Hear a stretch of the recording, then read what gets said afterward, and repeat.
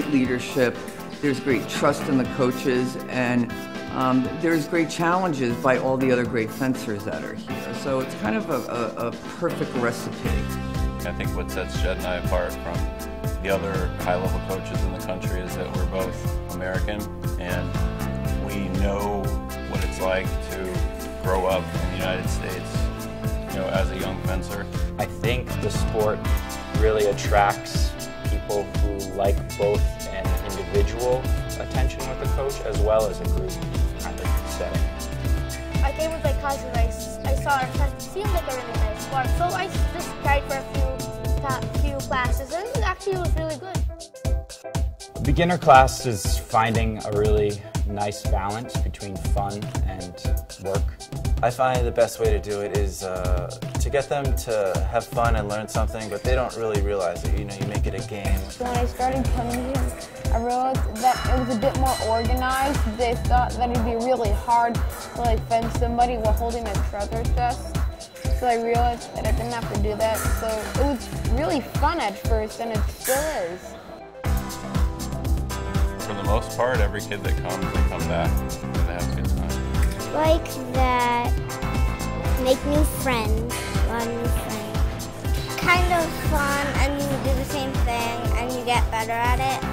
I'm tired at the end, but I like it. In our more advanced classes, we start to get a bit more serious in the sense that we really pay attention to how healthy and how both strong and flexible our athletes are. We're using a lot of stuff like kettlebells and clubs to help us keep our body in shape and strong. I'm not the most flexible person, so a lot of the stretchings help. We have not just focused on fencing, we've broadened it out to different areas. Foil classes and epic classes are pretty similar. We're doing a lot of drill exercises, which has helped to develop the technique and tactic. As a technical sport, fencing, as more you give to the sport, the more you're getting back. When you see the kids out here fencing at Empire United, you'll see 8-year-olds fencing with 18-year-olds. You won't see anyone turning away another fencer. The way that this place works is that everybody fences everyone else, so that it benefits the entire club. It's like a healthy spirit. Everybody wants to try to do better, and so that makes me want to do better as well. In fencing, because it requires different attributes, pretty much any person can become a good level fencer. I can fence guys who are older than me, stronger than me, but still beat them because it's a mental game as well as a physical game. Combining those aspects, it's really satisfying to train and then also compete. That's one thing that's nice is when you have such a variety of skill levels, and these younger kids can kind of see what it's supposed to look like. It puts them on this track towards getting to a higher level.